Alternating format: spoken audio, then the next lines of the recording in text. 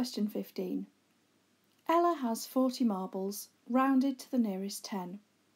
Kim has 70 marbles, rounded to the nearest 10. What is the largest possible difference between the number of marbles that Ella has and the number of marbles that Kim has? If we start with Ella's marbles first of all, we're told that she has 40 marbles, but that this is an amount rounded to the nearest 10. This means that there is a selection of numbers we could choose from if we were thinking about how many marbles Ella has.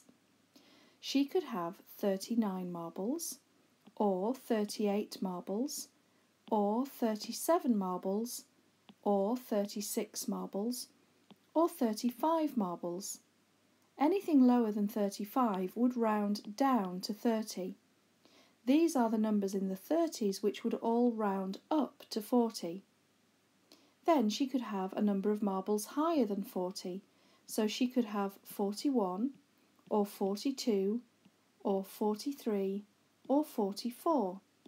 Anything higher than 44 would round up to 50, not down to 40.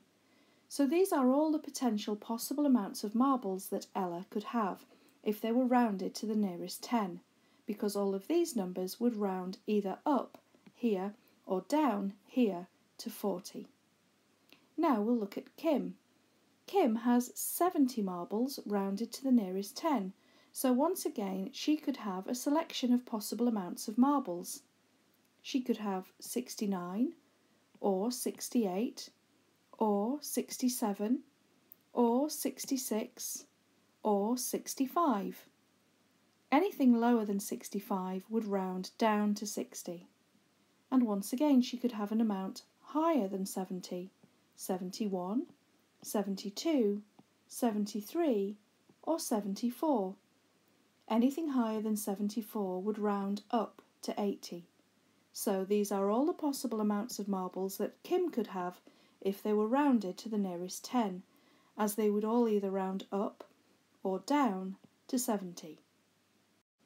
We're asked to give the largest possible difference between the number of marbles that Ella has and the number of marbles that Kim has.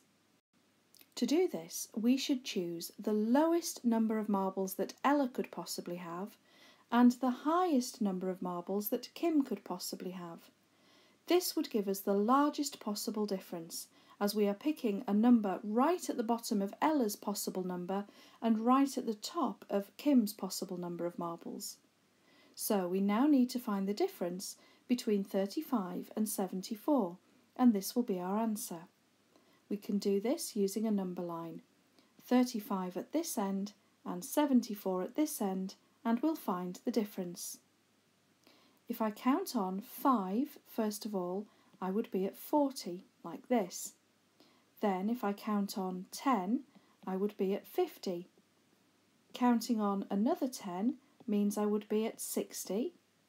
Counting on another 10 means I would be at 70. And a final counting on of 4 means I make it to 74, which is our target. So we'll count all the numbers together. We'll start with the 10s as they're larger and easier to count. 10, 20, 30. Then we have 5 and 4 which add together to make 9. So altogether 39.